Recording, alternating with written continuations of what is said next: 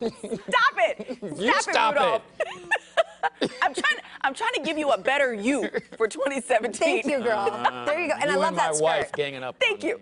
Ganging up on you. Okay, so we're taking it back to the planet, okay? These are all plant-based ideas for you to continue your 2017 healthy and brighter. Compliments of Meal Garden. Let's go over to the cook set. Squash me. Okay, so we're talking about resets as opposed to resolutions, people, because by now you probably failed. Let's just Kiki Athanasoulias. Yes. Here with us from Meal Garden. Okay, so you've got some fantastic ways to kind of reset plant-based, right? Exactly. Okay. I've put all of my favorite recipes into mealgarden.com. Really makes it easy to schedule them, to work with them. So a lot of my recipes revolve around squash because it is such a versatile ingredient. Cool. So here we have a roasted kabocha squash. Okay. I've roasted it in the oven for about 45 minutes. I'm going to get you to go ahead and start scooping out the seeds.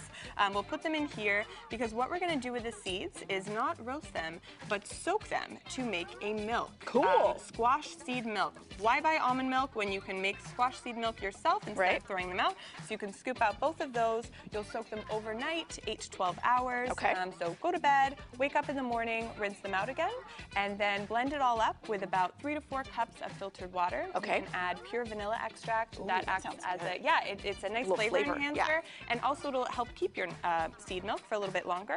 And then you'll liquefy it in the blender, and then as you pour it out, you'll pour it through one of these, a nut milk bag. You can find these at a health food store or a grocery store, and that will bring you a nice cream, smooth squash seed milk. It'll take all the grit out, all of the pulp. And you can pour that over whatever you want to serve it with. Yes, exactly. And do not forget about the pulp either. Don't throw this out. It goes great in dip. I have a Get out of here. Yes, I have a great squash seed pulp dip recipe in mealgarden.com. It's got cannellini beans, avocado oil, lemon juice. It's just as healthy as hummus. If you don't believe me, you can check the health rating on mealgarden.com. We have full nutritional analysis for everything. So imagine serving this instead of hummus at your next gathering. Fantastic. Bound to get people talking. Now, you definitely have some people thinking about hopping onto the website to check this out, but you've got a little something special for our Good Day viewers. Yes, I'm really excited. You can get all of my recipes and Meal Garden access for a full year for just $14 if you use the promo code GOODDAY. Excellent. So easy enough to remember. All right, we're going to link all that information to our website, gooddaysacramento.com. Show information and the date for today, and you'll get more details on that. Stick around, because coming up in the next hour, we take it over to the blender. What is she smoothing up? That's coming up. We're getting squashy. Squashy. Love getting squashy.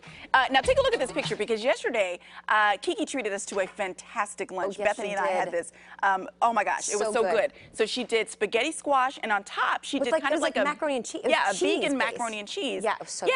Oh but it was non-dairy with some mushrooms and some zucchini. And then right here on the right-hand side of the plate, that is a shrimp of tempeh, which is higher in protein than tofu.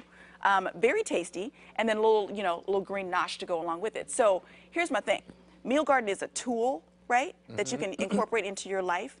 I suggest, if you stick around the next hour, how you incorporate this into your fitness regime as well, because we've got some experts who have chimed in on that as well. All right. Meal Garden. All right. Ask for it by name. You know, she blew my mind, Kiki. Yeah, she impressed me with her skills in the kitchen. Things that I had never tasted before, like the stuff that she was saying you can replace with instead of hummus. Yeah. Courtney, you remember that? Like that white dip? So good. Delicious. All right. All with the squash. Wow. So good. Thank you, Courtney and Courtisha. Appreciate that. Oh, you didn't know that Courtney has a twin? Yes. Oh. That was Courtisha who did. I have so much to learn. Segment. So much. Sorry, we forgot to tell you Courtney that. and Courtney. My bad. Sorry. Hey, enjoy some of the best cuisine this week.